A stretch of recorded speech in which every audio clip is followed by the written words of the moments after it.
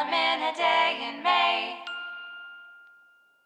Hello, and this is part 2 of What's New with Hydrogen because there's a lot going on with it. And as my new aerospace engineer friend Misha Pollack over at Drunk Tech Review joked to me today, hydrogen usually comes in twos.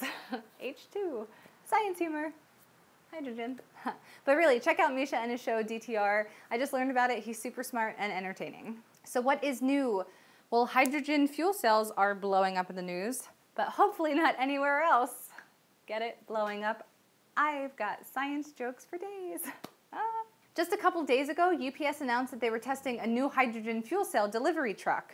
Pretty neat, UPS. I also found in the news from January an article describing an 80-year quest to turn hydrogen into metal, and that a Harvard University team might have discovered the secret to doing it.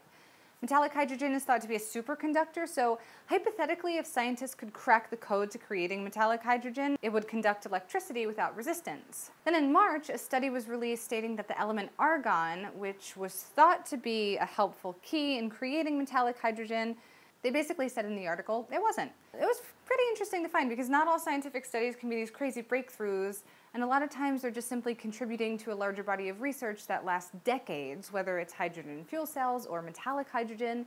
So it's kind of neat to come across an article saying, well, we thought this theoretically, but we disproved that hypothesis experimentally.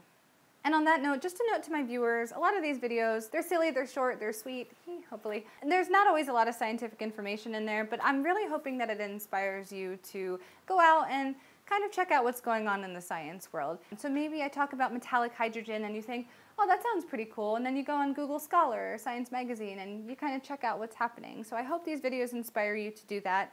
Keep watching. Tomorrow we have a girl who is way smarter than me. Her name is Crystal Dilworth. She's at Caltech, and she's going to be filming a video from the Geological Sciences Gem Room at Caltech for Silicon.